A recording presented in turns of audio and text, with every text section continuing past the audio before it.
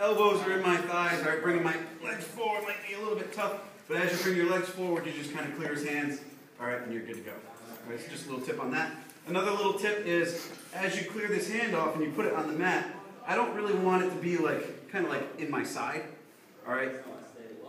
You guys will see why in a minute, but as I go through this move, he's going to be trying to grab like the inside of his thigh to like defend and stuff like that, hide his hand. All right. So if I can get his hand like 4 inches away from my body where he can't like finger walk over and grab me or grab himself, then we're in better shape. Okay.